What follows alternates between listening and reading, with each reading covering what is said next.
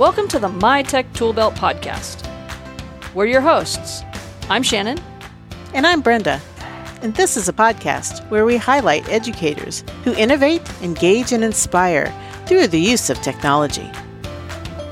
Thank you so much for joining us today for episode 37 of the My Tech Toolbelt podcast.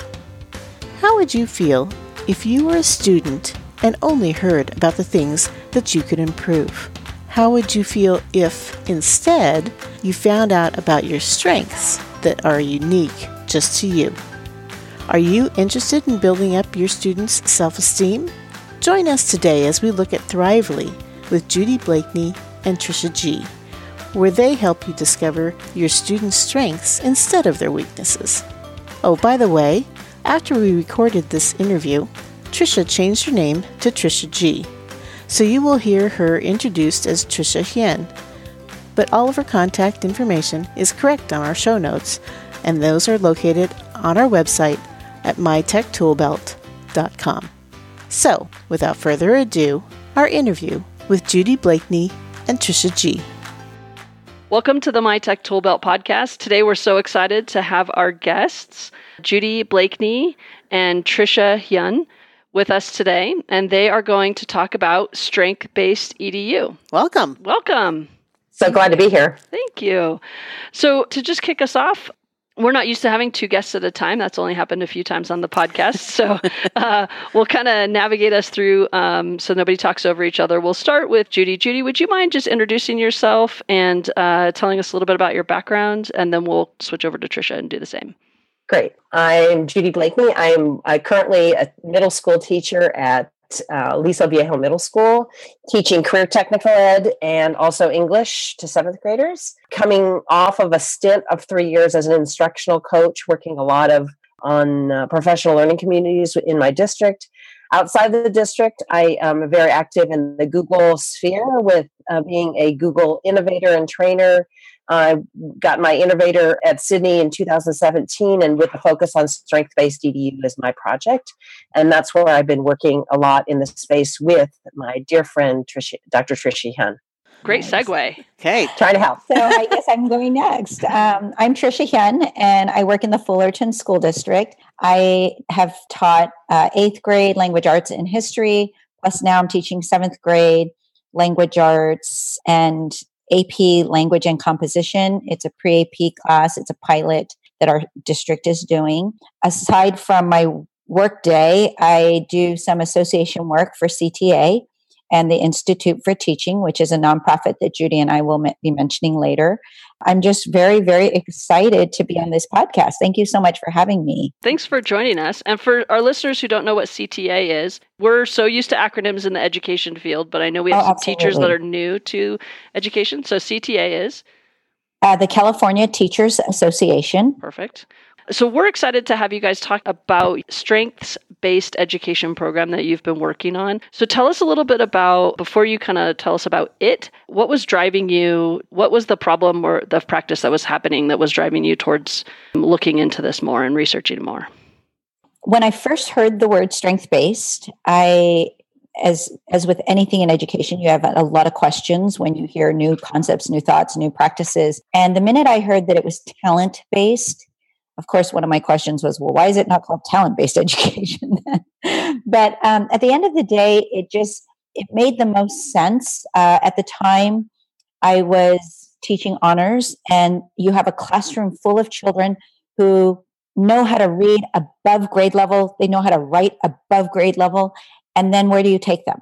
So, of course, there was project-based learning coming down the pipeline, and a lot of choice, voice, and agency work that our own district, currently is doing. And it made all kinds of sense that as an umbrella concept to believe that every child has a genius, which is Thrively's work. And again, we'll get to that next. But at the end of the day, to answer your question, it came from the fact that every day I walk into a room full of 35 kids who are all different.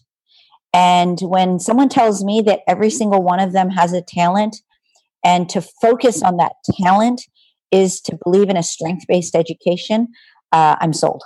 And so right away, I we started to do some research, read some books, and then Judy and I propelled ourselves into strength-based EDU. Yes. So that strength-based EDU, as I mentioned, is my Google Innovator project. And we have a website, strengthbasededu.com, that houses a lot of our work. But what we decided we did in concert with our work with the Institute for Teaching, which is a 501c3 nonprofit of the California Teachers Association, is both Tricia and I have gotten grants. This is a grant-giving organization. So it's not political at all in terms of the union. But each of us have explored, using money we got from the grant, how to make that work. And so the idea is they're nurturing positive practices. The actual strength-based format is based on action research that the Institute for Teaching, or IFT, did maybe 5, 6, 7 years ago. And there are 7 factors, but let's see if I can remember them all. The first one's student-centered, future-oriented, work-oriented, student relations, school community. So the idea is that you, in terms of the grants and then also our work, is you try to explore how to build a culture of success in a school with all of these 7 factors. And all of the grants focus on implementing that as well. So mine that I've been implementing this year is about coding and preparing for the future, coding and career-focused education. And then mine was a $5,000 individual grant. Tricia had a $20,000 grant last year. Why don't you mention a little bit about what you did? My grant, and by the way, anyone who's listening can tap into teacherdrivenchange.org to read about these grants. Every grant awarded in all of California, there's a summary on the website at my school site with about 2, actually it was a district grant. So 4 teachers, 3 classrooms, building a strength-based culture wrapped around the 7 factors that Judy talked about.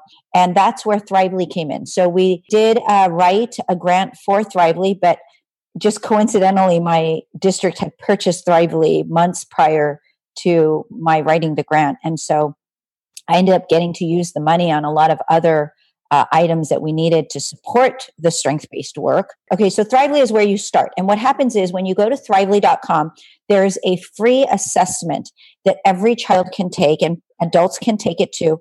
The only difference is that when you take it as an adult, you have to kind of pretend like you're your kid's self, because some of the questions are wrapped around kid-centered and student-centered activities. So once they take the assessment, that takes about 20 to 40 minutes, depending on how fast a reader you have taking the exam. Thrively will tell you, they have an algorithm that figures out your top 5 strengths. So one way that this can drive your instruction is you can group students according to their strengths, or you can tell students, okay, we have 5 analytical children in this room, and it looks like your team over here has a lot of creative skill, but you guys might need an analytical mind on your team. So there's a lot of grouping you can do with these strengths. And then there's like a host of other lessons and ways that you can use the data that Thrively gives to not only the child, but also the classroom and the school at large as well. And even parents can have access to, right? In my school, in my grant, we got Thrively for the school-wide, and we just got it kind of introduced. And I think the next step would be to have a broader focus on SEL, social emotional learning. So we really work on student strengths as opposed to deficits. And so I think that the key with the strength-based approach, and instead of looking at the broken things in a child or in a student of the deficits, the idea is really to start at their talents. And there's an acronym, TOSA, talents, aspirations, strengths, opportunities, and results. So talents are what are innate, what you start with. And this kind of goes beyond Thrively, by the way. Aspirations are like, what are you going to do with those talents? How are you going to do it? And the next, opportunities. And along that line, is it Daniel Pink that had the 10,000 hours, or is it Malcolm Gladwell? Yeah. Mm-hmm. Okay. So like that, the talents, aspirations, opportunities is how you build those into just possibilities, into realities. How can I take this into the real world? How can I do something in life with it? And results is like, what did we actually do? And so this kind of TOSA's arc could be applied to many different learning frames, whether it's project-based learning, Genius Hour, but it's also moving a child from being reactive to being proactive, to moving not aware to metacognitive about who they are and how they can affect their life and build. So at what point of the school year do you typically do this, like the first week of school, to find out what type of students you have, or how does this work? So in our district, they started in the 5th grade. So not every child has to retake the test. So by 7th grade, a lot of us already have all the data. But if they want to retake the test, they can. Additionally, I just want to add to some of the topics that Judy brought up. Something Judy said reminded me of the fact that these talent assessments have really changed, for example, the way that we do an IEP or an SIT meeting for our special groups. Before, I've been at the same site for about 14 years. And when I was invited to an IEP meeting... Why don't you explain what an IEP is? Individualized education plan. When I would go to these, it's almost like a round table meeting. And I actually think that our district does call them round table meetings, where all the teachers come together to talk about one student. And it might be about a problem. And so the idea is that once upon a time, these meetings tended to be more deficit-based and wrapped around the deficits that we were seeing in the classroom that the child was portraying, or he was creating a problem. And what strength-based does is, first, when you get to the roundtable meeting, you do talk about strengths. And if you can't come up with them right away because you have 200 kids on a daily basis, we have data that you can pull up that talks about what their strengths might be based on these questions that they answered. So then when you start at their talents and their strengths and move forward from that place, all of a sudden we have a roundtable meeting or an IEP meeting that goes from good to better to best versus starting at the bad or the deficits. So I was glad that she brought up the word deficit, because definitely the biggest shift I've noticed is when we sit to talk about the problems in education, it's not really that we're talking about a problem anymore, because, you know, problems and deficits are problems that sometimes can't get solved. They're that big. You know, take the problem of grading, for example. So strength-based is a complete shift in our thinking. I can see lots of ways just in the way you've described it. And really, this is probably my first time really hearing about strength-based education in just kind of a blended and personalized learning environment. You were talking earlier about the grouping opportunities we typically see in blended learning and personalized learning.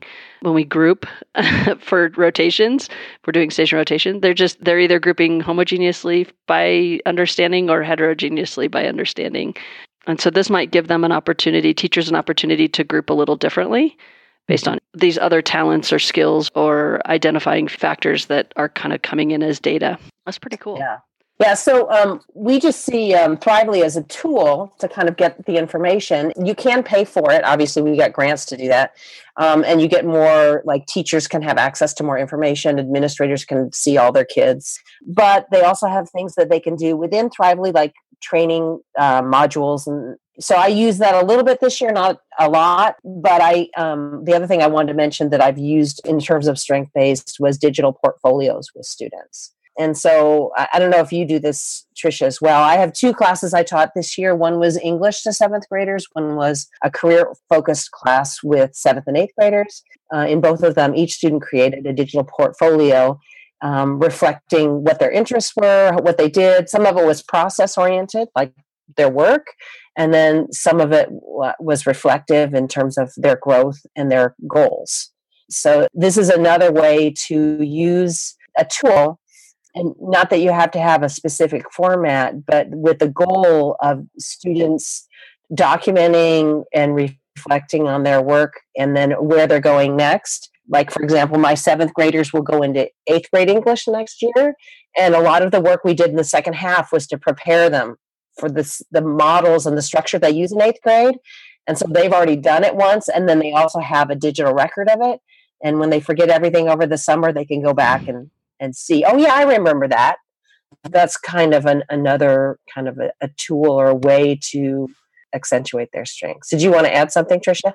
Yes, that Thrively has a digital portfolio within the platform.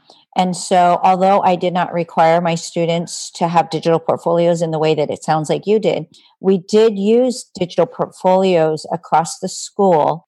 And within that digital portfolio, there's some journaling that they do, some goal setting. And again, just really tapping into their talents and their strengths so that when they do decide, for example, in a blended classroom, when they decide, what is my role in this podcast that we're creating? Shelley over there is doing a lot of the talking, and she seems like she's the lead in the podcast, and she's going to be talking a lot. So then the child might tap into their communication strength or their verbal strength, and they might open a Google Doc and start documenting for the team all of their work verbally or orally. And so, yes, on digital portfolios, and yes, on archiving their thinking and what they're doing in the classroom for not only today, but so that they can look at it next year and say, you know what, I did this last year, and here's the document, and we can add to it. I love portfolios. I love the thought process behind them, the historical record that it keeps. It shows growth over time if you're doing it over multiple years. But I'm really interested in, and I'm sorry I interrupted you, Judy, but I'm really interested in what would be an example of strengths that some of the students might see. How are those identified to the teachers when the student takes that assessment? So if you don't mind, I'm going to take this one. Last year when I had my grant, I had a student, and I'm going to change the name. His name is Fred. And Fred was getting not only an F in my class, but also several other poor grades in other classes. And so I went up to him and I said, progress reports are coming out. And if you can't get these grades up, if you're not going to do the work, your progress report is going to show two Ds, an F. And he cut me off. And he said, I know. If I don't do the work, I'm in trouble. And then I felt really bad for him. And I felt like this is not strength-based at all. So I said, Fred, let's focus on what you're good at. And he looked up at me wide-eyed and said, Thrively said, I have passion. And he said, Thrively said, I'm creative. And I said, yeah. And so what can we do with that? Let's go. Let's create a lesson. Let's figure this out. Well, when Judy and I presented that 3 or 4 months later at a parent evening, we invited him, and he was able to get extra credit enough to raise his grade by presenting at the parent evening about Thrively. So one great thing about Thrively is that the ownership aspect of children having more self-efficacy and being able to propel themselves out of the bad place that they often feel when teachers remind them, you're getting an F in my class. So that's my story about how we can propel them with their talents. Right. And so in that, I remember specifically how eloquent he was, how capable a 7th grader was to stand up in front of a room of 30 adults and present. And I'm not sure if we kind of saw that his strength was presenting or communicating to adults, but how affirming for someone who's not succeeding in traditional academic settings and structures, find a place where their strength can shine and then can have that feeling of success. So I'm going to step in here. One of the earliest strength connections I had was from Dr. Edward Hallowell, who's a psychologist, I think from Harvard. He's done a lot of ADHD books. Then one of his books is about the childhood roots of happiness. And it talks a lot about strength-based work, not in the same exact term, but it's more about finding what you're good at, practicing it, having that feeling of positive experience, having an adult that affirms and supports you, and then continuing that cycle. I have a son who's has struggled in school, was in special education. So along the way, I was looking for an approach that would work, and strength-based education, as recommended by Dr. Edward Hallowell, is one of the things that I've looked at as useful. I want to add to that, Judy. You're reminding me that Azusa Pacific University has their strength-based certification program, and the leaders who came out of the Azusa Pacific teacher program or the Ed Leadership program are working at Arcadia Unified School District. And in Arcadia, they have almost like a strength-based lab at their district office where 30 junior high school children don't go to traditional school. And they have their, to me, it looked like a strength-based lab. I'm not sure what they're calling that lab. However, they do have a summit called Arcadia Innovation Summit, and you can apply to present there. I just wanted to add to your research that this is work that hopefully will come off the ground and infiltrate all schools and districts nationwide. So tell us more about the ILC. So I'm going to start. I'm going to let Tricia add in too. So the ILC is initials that stand for the Instructional Leadership Corps. It's an organization that has a web of sort of parentage, if you will. A SCOPE, which is the Stanford Center for Opportunities Policy in Education. Then also California Teachers Association. It's got a grant. So it has serious players, and it really is the brainchild of Linda Darling Hammond, who has just left Stanford and now is the president of the California Department of Education. Mm-hmm. And her vision is that teachers are the experts and teachers should be teaching teachers. So it's about teacher-led professional learning. The whole idea with the work is they're trying to support it with grants and stipends for teachers, like Tricia and I are involved in a group. And we go out and we present on a variety of topics. And there's a whole, 300 of us in the state of California, maybe, teachers that are involved in the ILC work. And we provide free professional learning at a variety of locations, wherever people need us.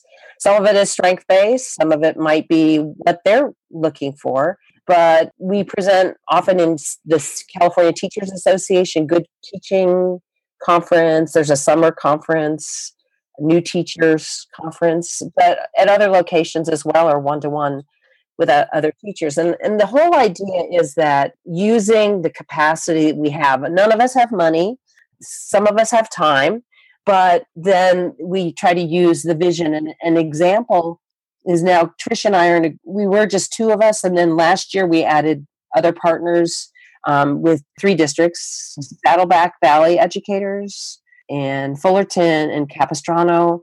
And then in my district, we did a professional learning playground, which was where we had at the school as the union site, had people come in to present to other teachers. And it's like a tabletop professional learning. You could come and go as you pleased.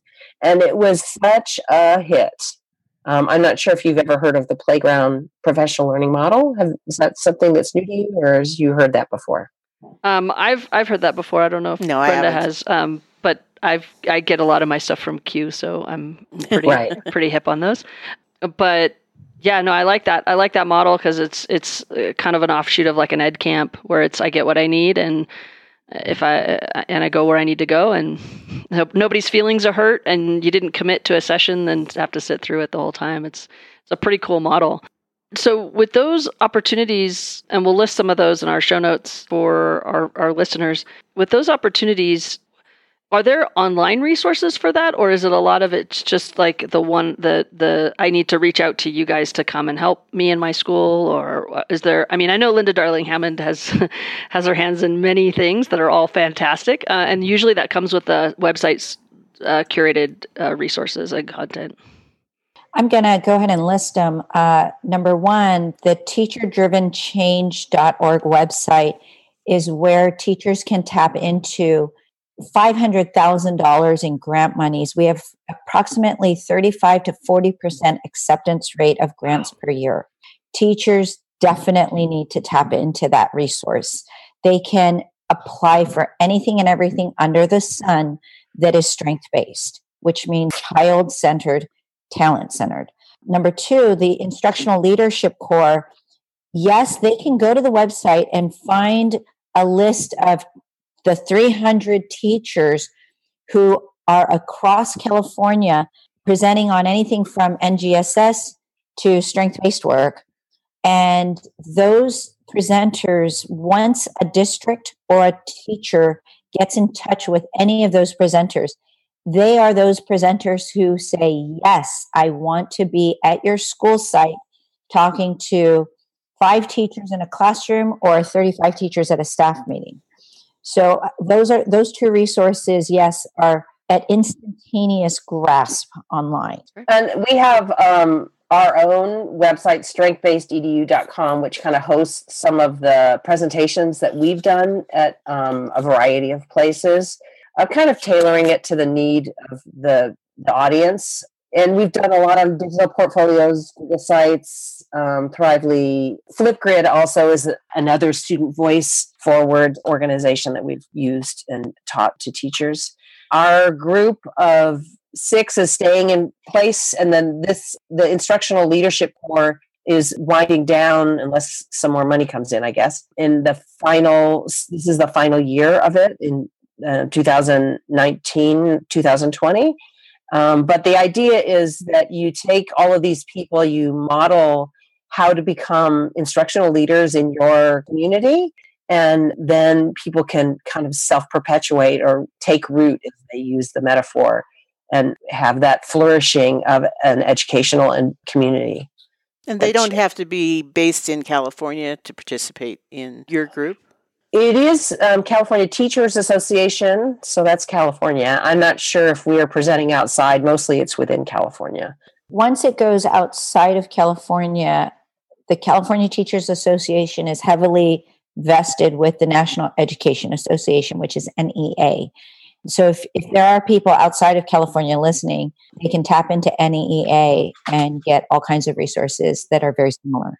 Excellent. Great. So I'm a teacher, and I'm listening to this podcast, and I really want to assess my kids and my students and find out where their talents are and start using this information to personalize instruction for all of my kids, just so that I can just help all of them succeed. I start where? What's my first step?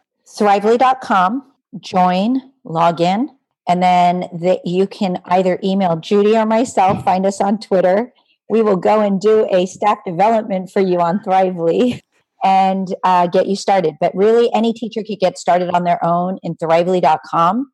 Then if you go onto Thrively.com and you contact their administrator, you go to their About page and you contact Girish Venkat, who is the CEO and founder, or Jeff McConaughey, who is their Chief Education Officer, they will email you back instantaneously, because they're the kind of company, they don't want your business. They want to be with you in education. They're not out to sell you anything. They're out to provide you with an opportunity to have every child know their talents, which is why it's a free assessment. So the kids can go and get the assessments. The thing that costs is like having a classroom where you can manage it.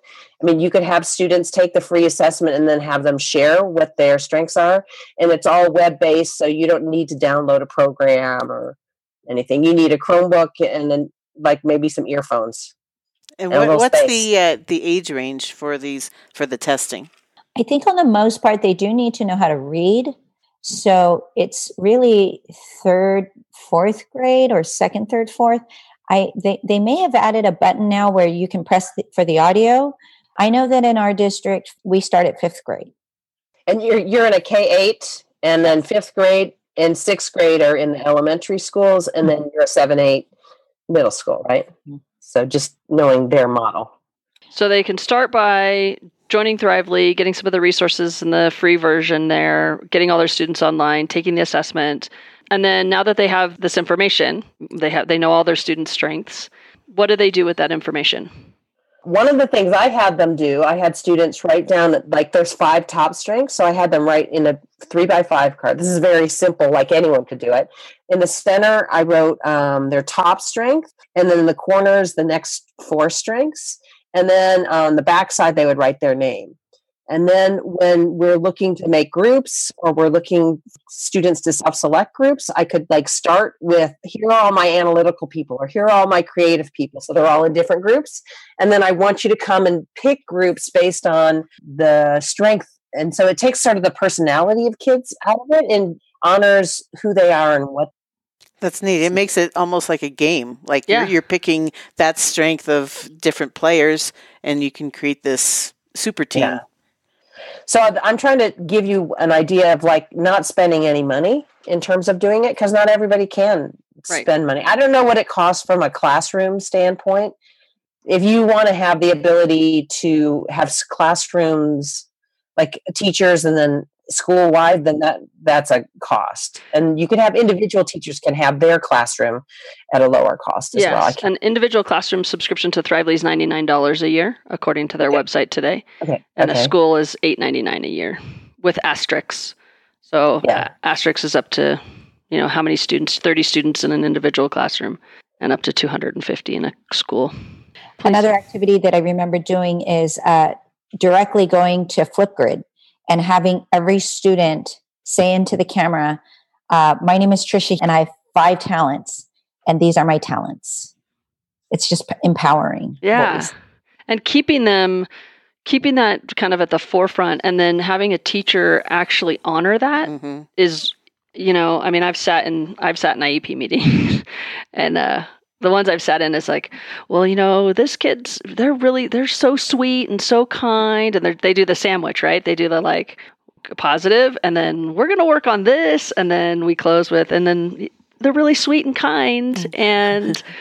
But they're not giving, we're not giving the parents, let's build on these, or the teachers are not necessarily modifying what they're doing to capitalize and help the students succeed through their talents. And that's where I think kind of us pushing this information out to help teachers rethink. That's a lot of the work that we do at the university, is help teachers rethink how they teach and how they assess, how they group and how they plan around student success.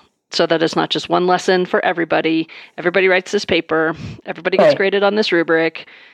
And our kids that aren't strong writers or whatever, they might be videographers. And I have two children of my own personally who are spoken word poetry, like have gone into competitions, but they don't necessarily want to speak in front of people, but they'll do the spoken word poetry. And I'm like, well, that doesn't make any sense, but they're capitalizing on their strengths, right? And so when they found a teacher who let them, instead of giving a presentation, do a spoken word, it blew everybody away, And so that's why I want to push teachers. You're reminding me that we had a new teacher. So the Fullerton School District for the first time gave 2 diplomas.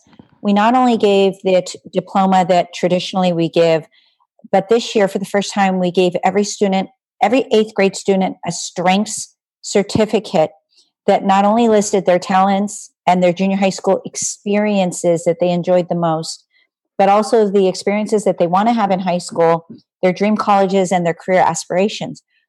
So we had all this data for the strengths certificates. The new teacher said to me, I needed that data at the beginning of the school year. So what's interesting is nobody realizes we don't have a crystal ball. So we have no idea that a strengths assessment that you purchased 2 or 3 years ago is going to not only turn into a strengths assessment that you purchased 3 years ago is not only going to turn into a strengths certificate that they get in the 8th grade as they leave junior high school, but now it's going to start the school year for teachers with a host of data on their students. Mm-hmm. Wow, that's so powerful. I can see where that would be so helpful. And so a couple questions just from the student's perspective. You've given an example about Fred, name changed to protect the student, who you were able to capitalize on helping him get some extra credit and helping him thrive. What other impacts have you guys seen in the research and the work that you've been doing over the course of the last few years from a student perspective? I think part of it is, for me, as Tricia said, I'm new at going back to the classroom this year and so I'm still experimenting.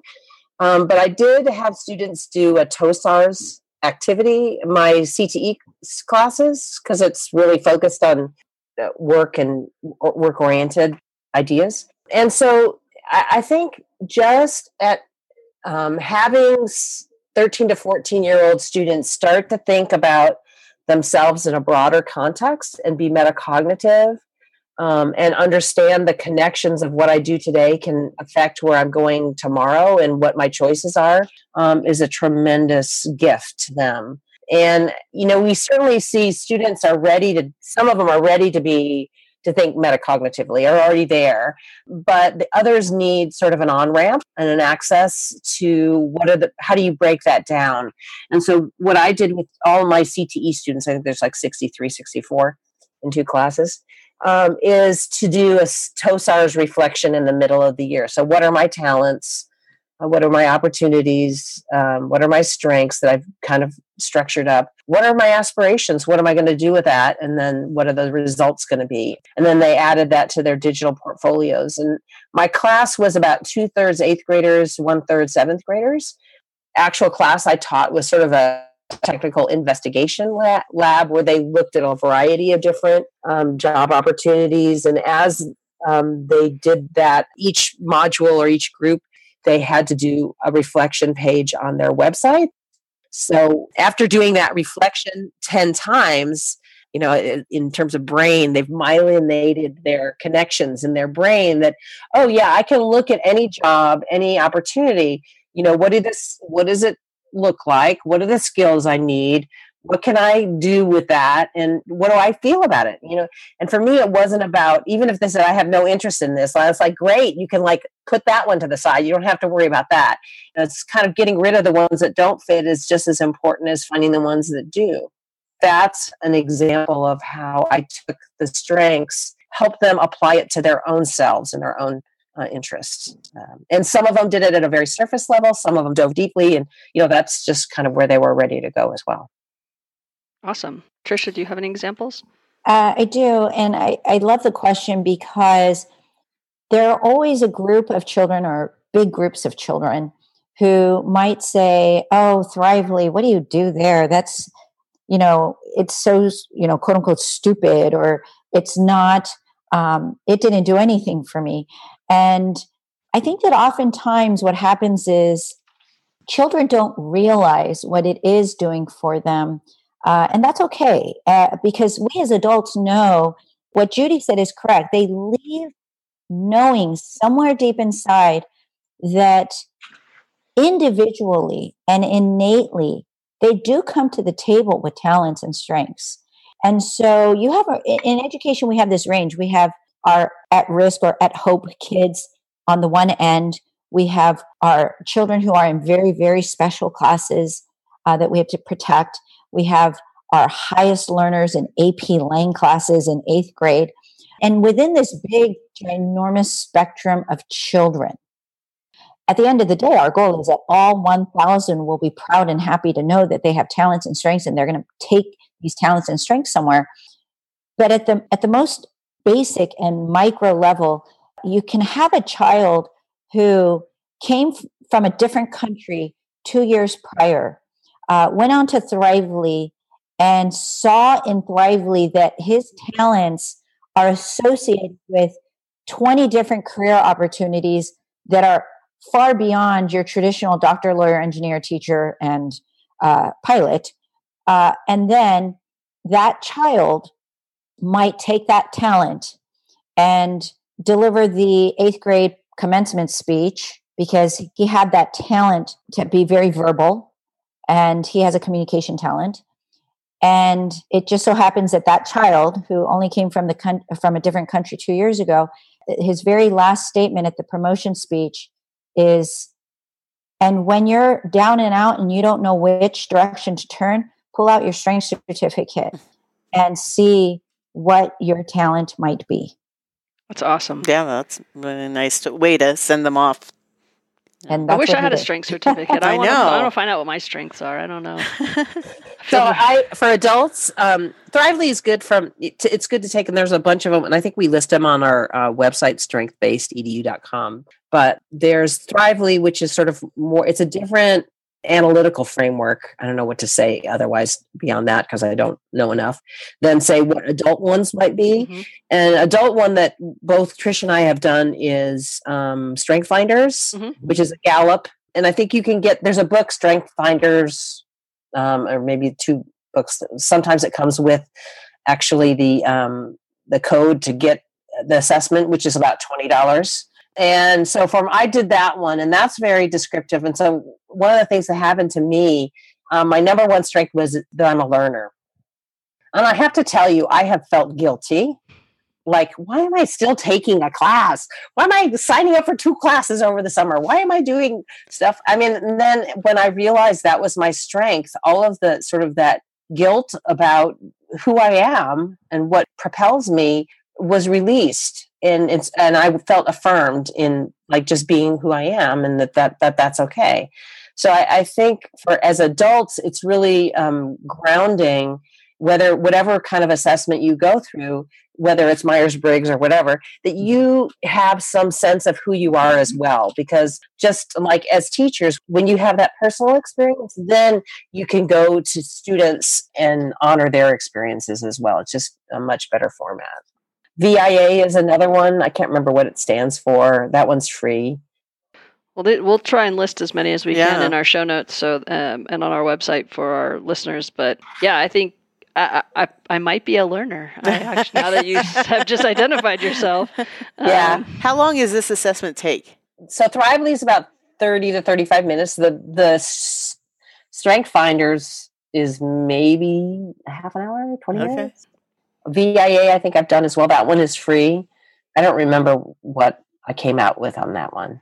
The Strength Finders, for me, I think for adults, that's the best one, and it's worth $20.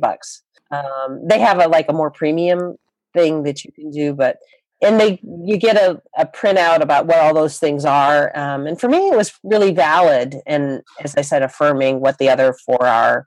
I think strategic, analytical are 2 of my other ones. What about you, Tricia? What were your strengths? Do you remember? Well, 2 of mine that turned out being controversial in the sense that I had a very good friend, a dear friend, who told me that she didn't ever want to be on a team with me because she saw me as too competitive or always trying to one up someone, which wasn't the case at all. It's just that my talent is that I like to maximize. So my talent is maximizer and achiever. It's a very personal and innate thing that just comes out when I'm in a team setting or a group setting.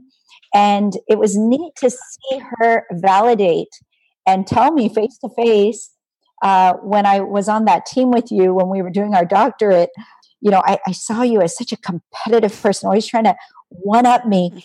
And it had nothing to do with that. It just had to do with the fact that when I see a slide and I might see that there's a spelling error or, a parentheses that might not be the right way, I just want to maximize and achieve the highest potential it possibly can.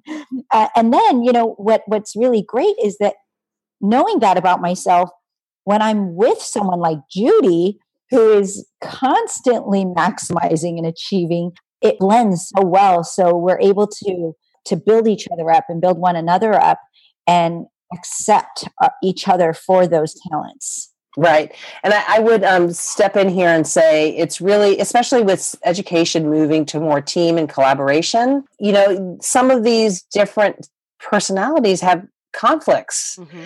But I find when I have to, be more successful on our team, that is not a threatening thing. Mm-hmm. That is a positive way of working together. And then also I can, be honest and reflective about, well, this is kind of how I am, and this is why I'm that way. And, I can try to adjust and what is it you have to offer? Because we're better together. Yeah. I'll kind of go back to the nexus of Tricia and I knowing each other. I got a 1-year gig at her school, and she was the established teacher, and I was the last person hired for a 50% job with 3 different classrooms. And Tricia took the time and desire to collaborate with me as in my one shared class with her, 3 of them or something. Think about the community of educators, sometimes not always welcoming, right? in a new school.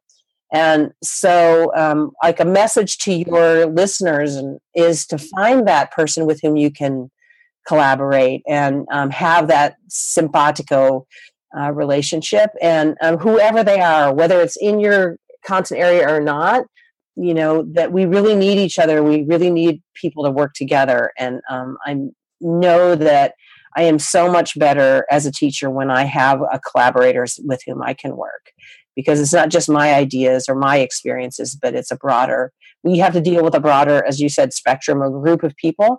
So having deeper understandings of other successes is really important, especially for new teachers.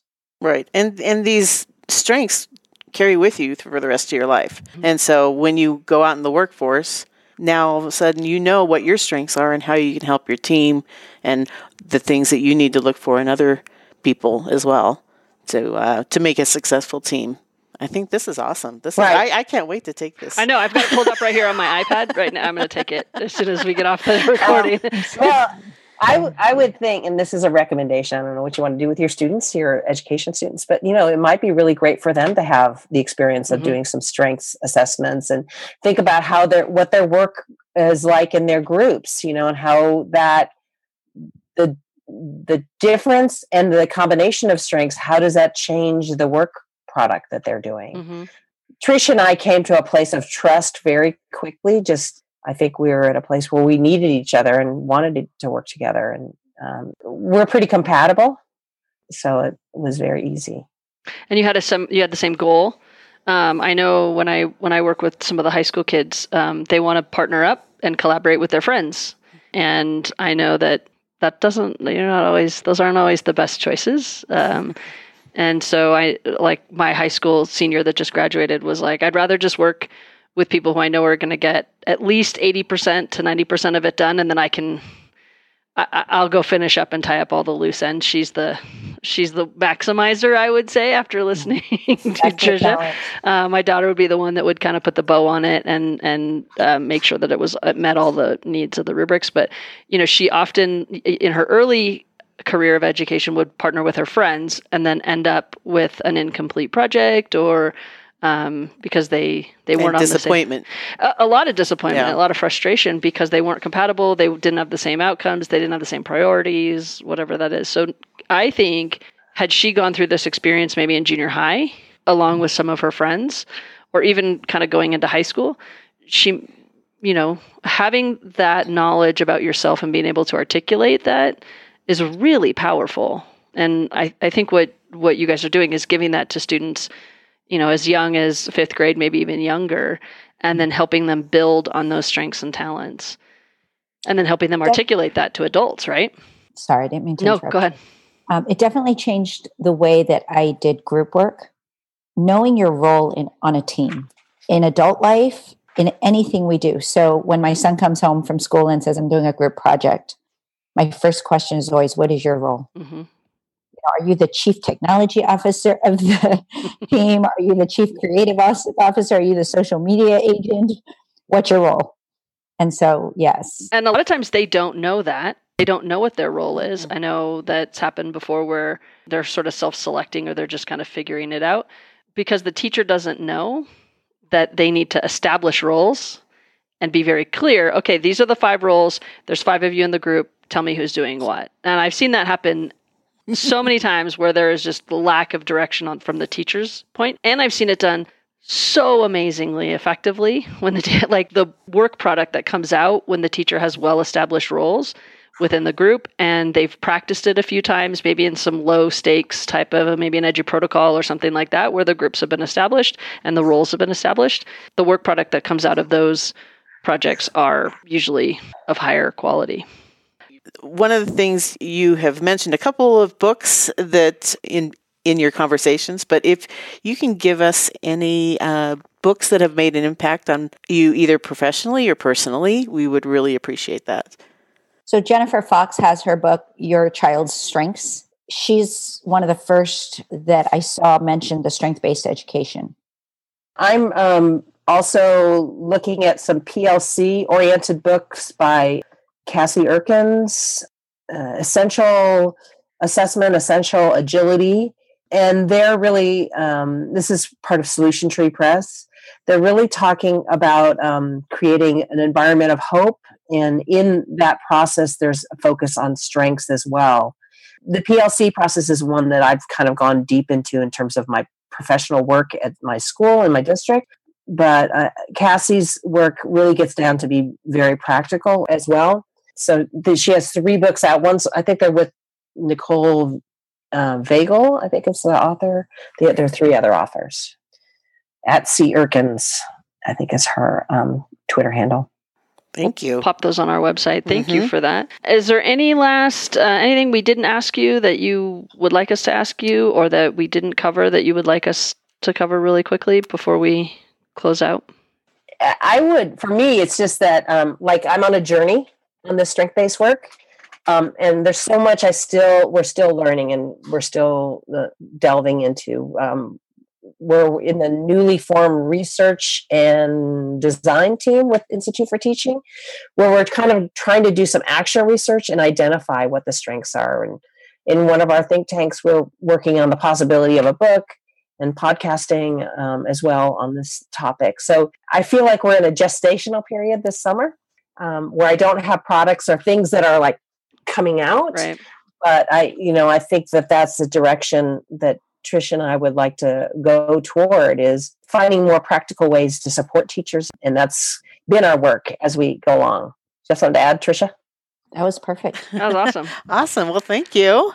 Yeah. Thank you both so much. I learned a lot. Yeah, I'm really interested in how I can incorporate some of this into my master's classes, and then just my work with my own children. Well, I don't have children anymore. I have adult humans, and then I have one child. I have to rephrase that now.